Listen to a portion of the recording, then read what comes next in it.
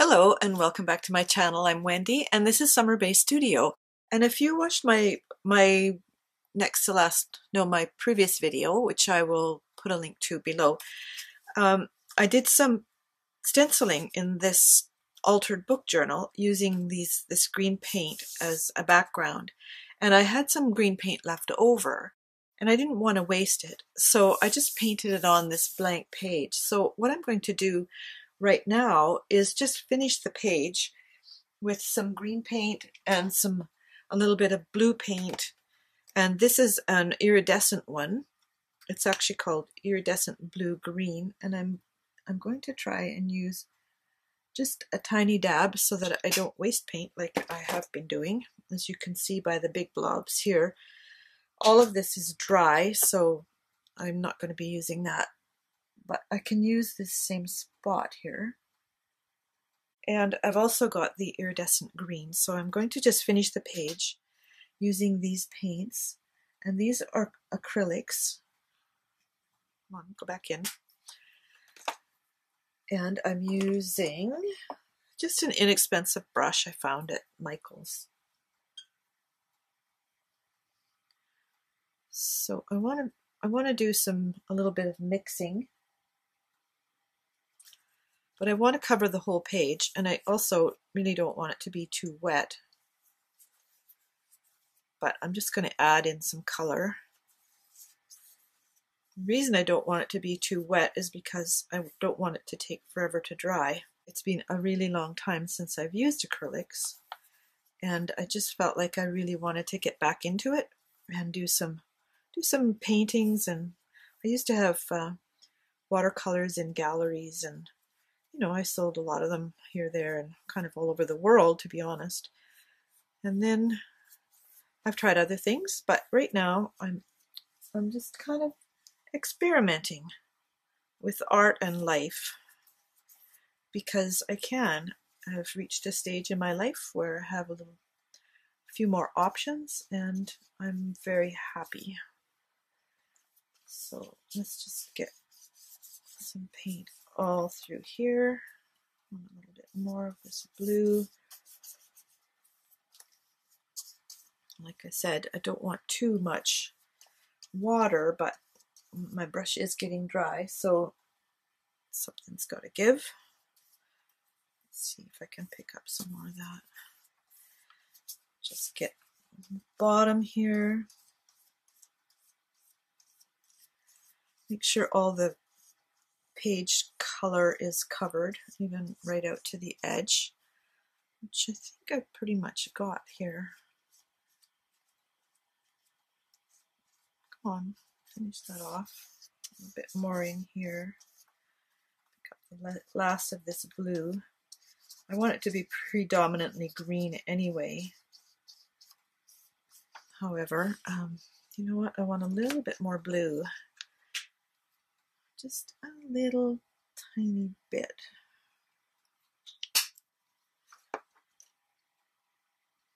Just picked up a little dab of water. I like the iridescent. It's so pretty. Mind you, I like sparkly things anyway. I like light. I like bright. There, I think I'll just leave that to dry, and I have a little fan facing me because these lights make me so hot.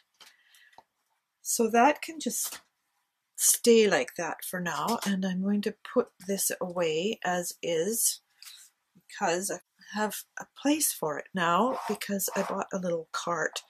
So I've got more storage spaces. Now on this page here, I'm going to do something completely different, and I need a little bit more room because I want to cut some paper. So I don't think I need to put that out. All right, what I've got here is a picture of an iris. It's a botanical picture, or it's actually watercolor, and it comes from this book, Some Flowers by Vita Sackville-West, Watercolors by Graham Rust. So it has some gorgeous stuff in it, and I've cut a bunch of them out, but they're really hard to cut out around these skinny stems. So in this case, I'm not going to do that. And what I do want to do is make sure that it's going to fit on the page. So I have a page here that I've torn out and practiced some things on.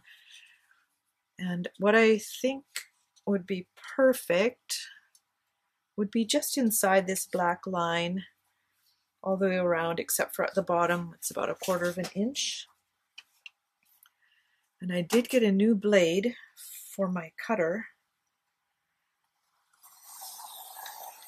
because it was starting to chew up the paper, which you never want. So this should fit nicely onto this page. But I don't want it to be into the corner very far, because what happens then is it wants to pull up this way. So I'm going to have to cut off a little bit more, which is fine. Actually a little bit more all around. Now let's measure. Perfect. That's perfect. It also covers up this title. All right. Now I'm just going to pop this away. And I'm going to glue this and spread the glue around with probably a knife. This has a really pretty illustration on the back, but then, you know, I can't use it because that would mean wrecking the front. I'm using this glue because I have found that glue sticks are not very reliable. My daughter told me about one the other day that is from Japan. And she said it's kind of expensive, but it actually really works. I'll have to ask her what the name of that is and see if I can get some. And I'm just going to put some glue in here because I'll spread it around. You can tell I've been painting today. I'm trying some new things using paint and gesso and gelatos and the Jane Davenport color sticks and those kind of things. I've had some for quite a long time and just haven't been able to kind of get at it and figure out what I wanted to do about it. I think this will work. Okay.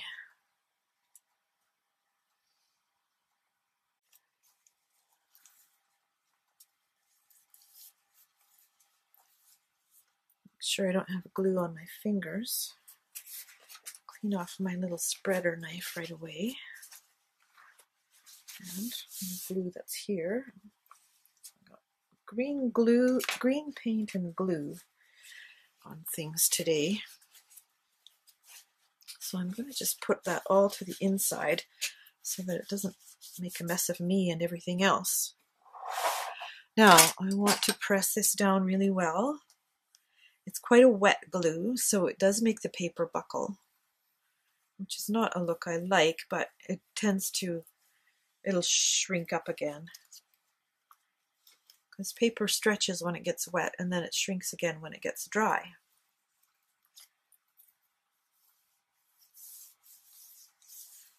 Okay, I think that's going to work. Now, how are we doing with this? This is almost completely dry. I tried to use really thin paint and thin water.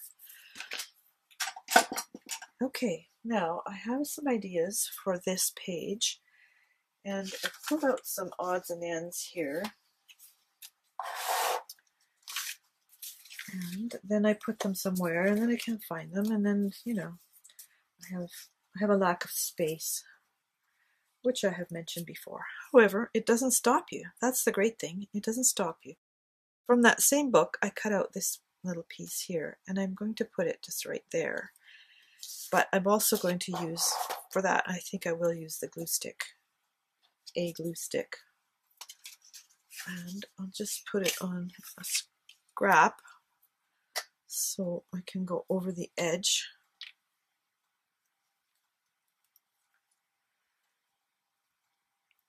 Like this.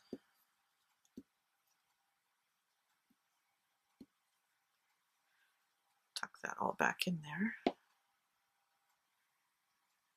And I'll put this right up in the corner. It's I for iris. And I do want it to be straight, so I better adjust that. There. Sometimes it's hard to see when you're looking at from above, so I'm going to tip it up this way. Yeah, I think that's good. I think it's straight. I also have some interesting things here that might work. I like this. If you listen carefully, the silence is beautiful. I'm going to tear that using my tearing ruler. And I'm also going to move some of this stuff out of the way. It's coming together. It's coming together.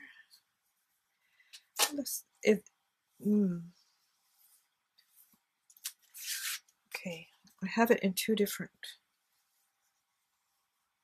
I'm just trying to decide which format. See, if you listen carefully, silence is beautiful. There's that, and then there's this. I think I like this better. I'm not really sure why,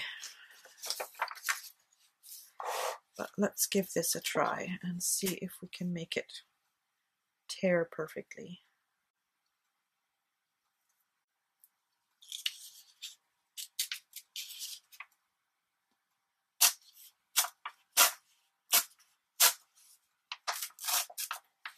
I find with this ruler, you have to hold it down really hard.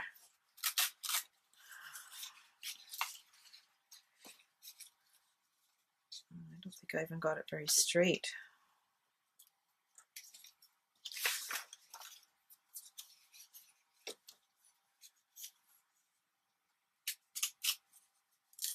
I want to do some distressing along here, and I don't have purple, or well, I do have purple and green. I do have purple and green. The question is, where are they? Here we go. I've got these little cheap ones I bought at a dollar store or something. Let's just see what I have. There's a green and a blue green. This green, this green. Wow, I have lots. And this one, and this one. I'm going to just test these before I try anything too tricky. This is always kind of my motto, test it first. Oh, that is nice. That is nice. Let's see what this one does. See where I was trying out some jellies, what do you call them? Gelatos. And Jane Davenport's color sticks this morning. I think I like that one. Oh, it's almost neon, isn't it? A little duller would be good.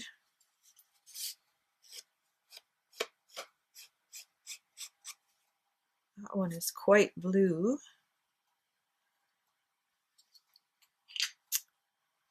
Oh, do I even have a purple? Because a purple would work. I have a purple. Look at that. I have two. Okay, cover these up. Just pop them back in there so I don't have everything all over the place. And this one, definitely this one.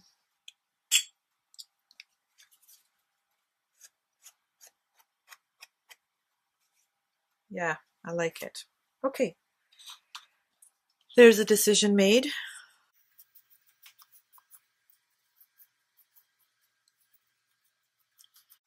I'm just going to go along the edge of this. I wish it wasn't quite so white, but this is fairly white anyway, so I guess it's not really that big a deal. There's one thing I could try, I suppose, with chalk, but I don't think I will.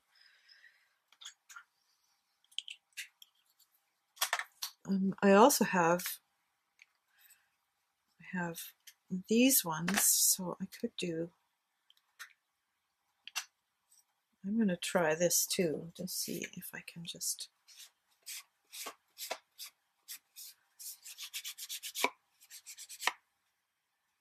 what do you think?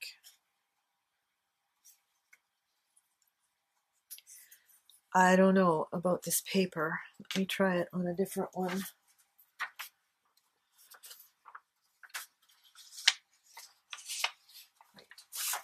I'll try it on this.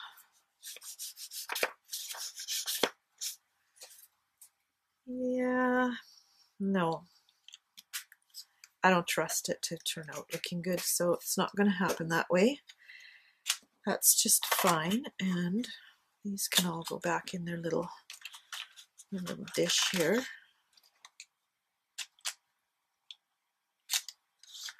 That's very handy. Those are really handy. Okay, I am going to use the glue stick on this again and just put it kind of, let me see.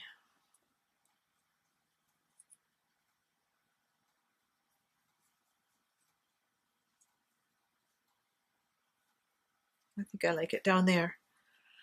So we'll do it that way. And just, this is a really goopy glue stick. I went and found these Uhu ones on purpose because different people had said they work the best, and one of my lovely subscribers did suggest a different one that you can buy at a dollar store that's supposed to be double stick, but I could not find it there, so I guess, and we probably have just different stock in the US and Canada, and I'm in Canada, so it would be nice, even if it's the same company, sometimes it's just different stuff. So there's that page done, which is on the back of this one. It gives it some oomph. And now I am going to move on to my next step, which is I want to put a stencil along the side here or along here. I think I want it along here because I want to put a pocket here. Okay, so that's going to work. And I'm going to use my acrylic paints again. And one of these little sponges. And what color should I use? I am thinking I don't have anything purple yet, so that is on my shopping list. I want something that stands out. I wish I had it purple. I don't think these two will make that great a mix. However, I'm willing to give it a try. So we've got a nice bright pink and a nice bright blue, which I'll just pop in there, and then use a knife to kind of mush them up.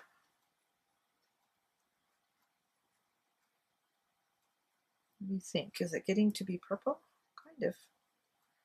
It is kind of purple, actually. I'm going to use this little thing, but what I want to do is mix a little bit of water into it. That'll work. That way it's not too, the color's not too dense.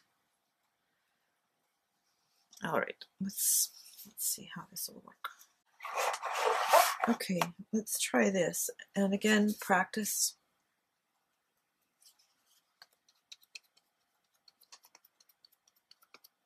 Okay, that took a lot of just the material off of it. Now these things are stick, what do you call it? Adhesive on the back. But I don't really want to stick it because it's hard to get off, and I don't really trust that it'll come off without taking paper with it. Let's see how that looks. Ooh, this is turning out fine. I went with the stronger paint, and I'm just going to pick it up straight from the palette like this.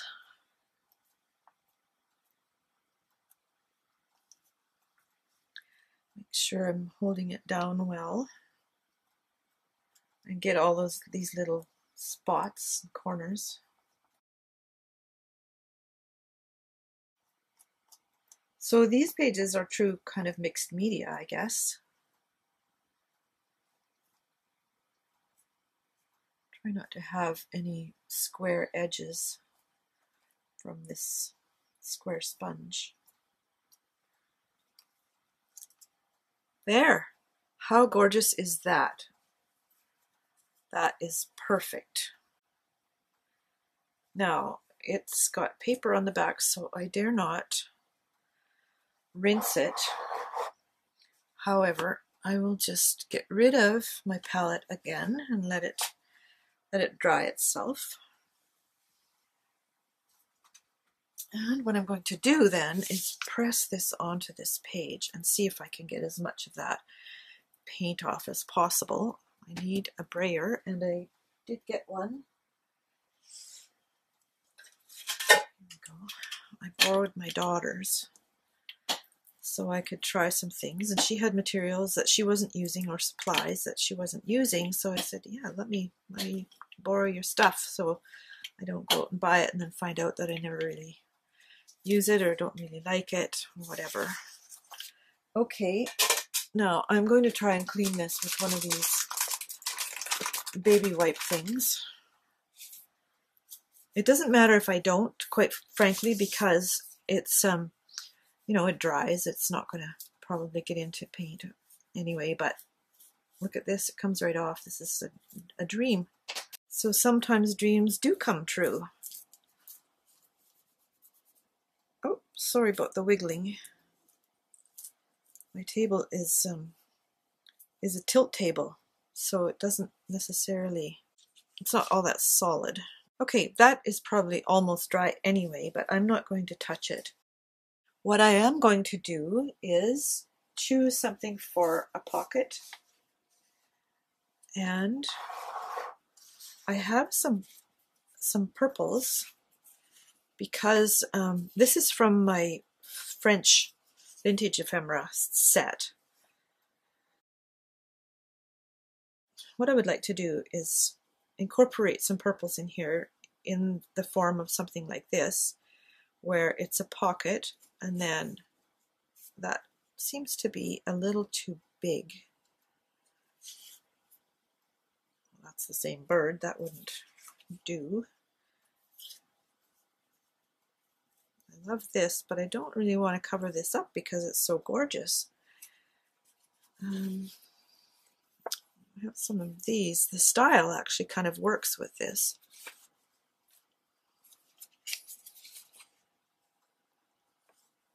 Let's see. Green.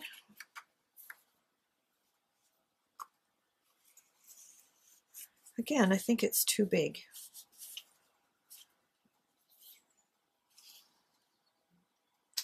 Let me see. And no, I haven't forgotten that title. I will deal with it. But what I want to do is find something that's a little bit slimmer. And I think I have some tags that work. So let's have a look for those. I think I'll just move this right out of the way.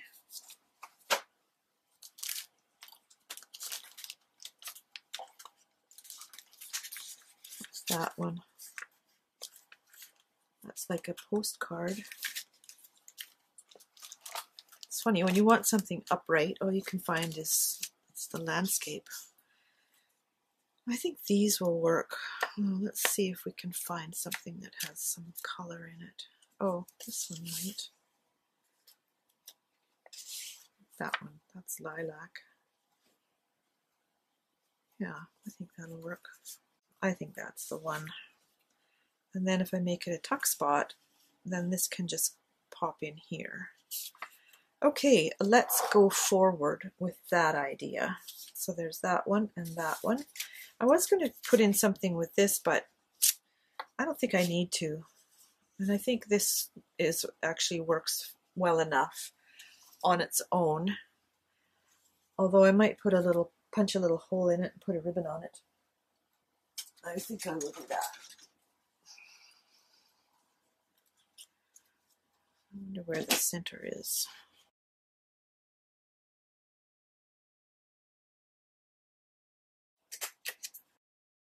Okay, now I want to use my purple again for both of these to distress the edges. Oh, that looks so pretty, doesn't it? Yes, I like it. And I'm surprised how well these little blocks work.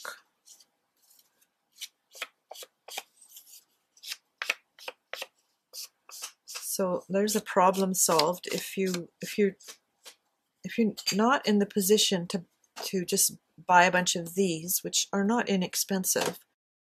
You can buy these little guys probably at a local craft store or even dollar store, which is where I think I got mine. This one I want to come in a little closer, so it will look a little bit more brushed, which is fine. I mean, there's no reason not to. But I want the purple to make more of an impression. So let's just do this. Nice, very nice. I like it.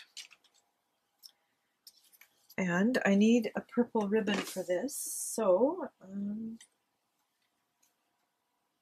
I think one of these will work, but they are a little bit on the heavy side. I like this one. So you know what I'm going to do, just to toughen this up, I am going to use this other piece of paper, which I cut out of a planner.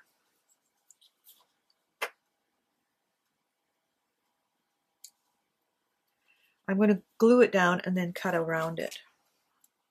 I learned my lesson about that before, where I tried to make the cut and then tried to make the match up, and it's like, wait a minute, that's not the way to do it. And I'm going to just cut out this hole again, line it right up there, and then we'll do this again on this edge, which might hang over just a shade, and on this edge too, so it gets it from the back.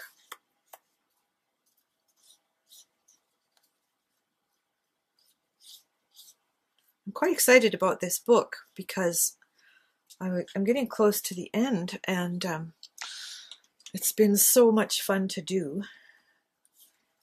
Okay, that's okay there, that's okay there. And now I just need my ribbon. I hope it goes through that hole okay. I think I'll keep it quite short.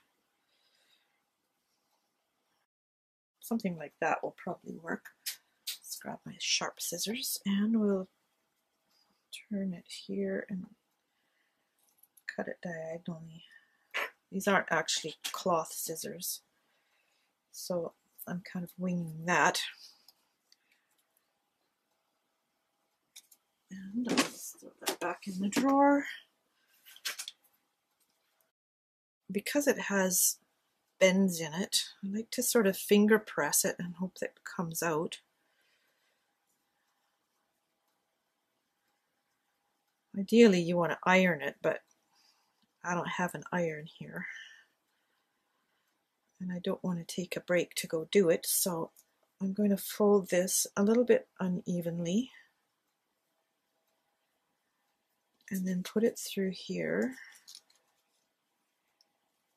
like that, so it makes a loop, and then these ends will go through that loop, and then you pull it tight. And sometimes it needs a bit of help because it's a bit too fat for the hole.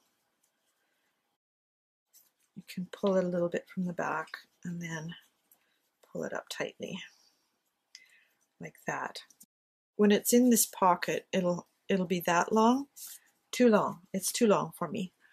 I want it to be shorter. I don't want it to hang over the edge.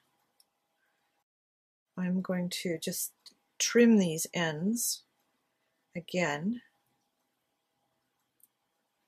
a little bit more carefully this time. And now this just needs to be glued. Okay, bird, this side and this side. It's just along here. I have been known to glue the wrong side, so I don't want that to happen. And that will do nicely. And I'm going to pop it down in the bottom corner here on this beautiful green background, like that. And then this will go in it. However, one more thing. I told you I hadn't forgotten that. I have this little bar. It's a sticker.